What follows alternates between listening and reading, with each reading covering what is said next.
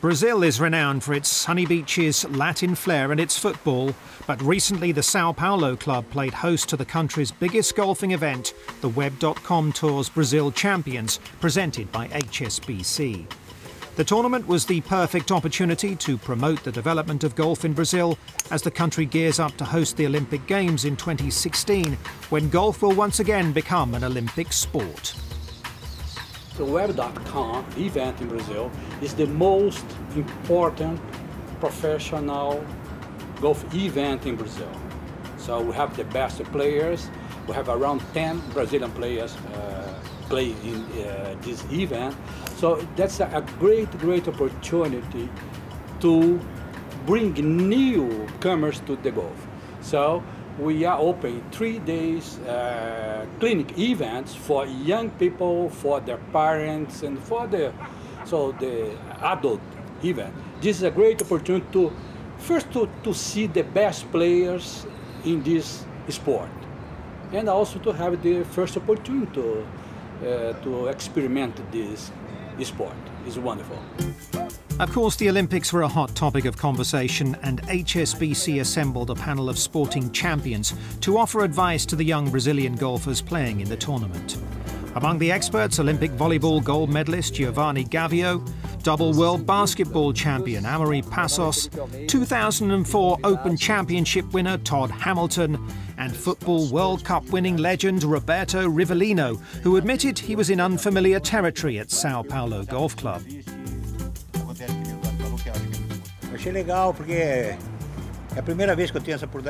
This is the first time I've ever had the chance to experience golf.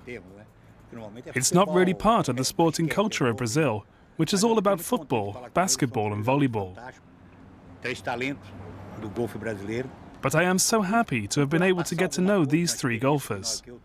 They are three big talents of Brazilian golf, and I hope I have been able to share with them a little bit of my experience as an international footballer and as a world champion. And hopefully something has been passed on that will help them become better golfers and achieve more for themselves in the future. It was really nice, got to get an insight of champions' heads and what they did while they were, winning gold medals and World Cups. So that was it was a really good opportunity for us to try to get something out of it and maybe get our careers to the next level. Having a Web.com event down here, it's really big for us. A win for any player here would change their lives. You're almost for sure into the PGA Tour next year, so it's a good opportunity for us. It's good to get Americans coming down to play here and see what it's all about, and hopefully they like it. It's the second year already, so definitely there was some positive reaction because they came back, so hopefully that'll help it grow. Growing the game was a strong theme at the tournament, with clinics giving local spectators the chance to pick up a club and have a go. The Golf Para Vida program, translating to Golf for Life, is backed by the CBG Golf do Brasil, and the RNA and HSBC were thrilled to help out by hosting the clinics. As everyone knows, HSBC has been supporting golf for many years, more than 100 years. To be engaged with golf in Brazil, which is a growing area close to the Olympics, where golf returns to the Olympics.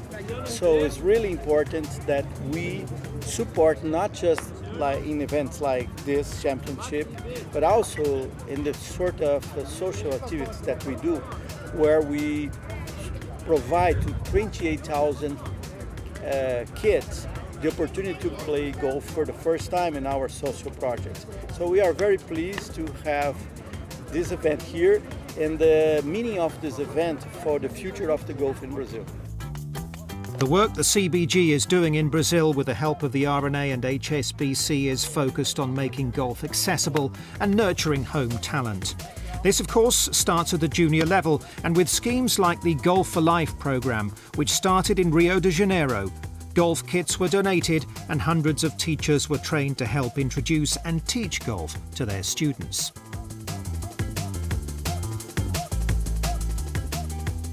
The government gave us a tremendous support because this program was approved, as a first priority to develop the golf at the sports golf in Brazil through the schools.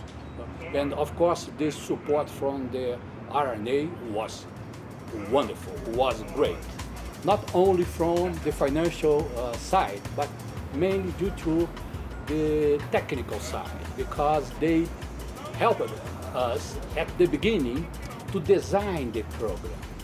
Very simple. Just deliver the program at the school instead of bringing kids to the golf course. First have fun there, then we can pick up the talent and bring to the golf course. But the first action is to deliver the introduction or to introduce the golf to the children.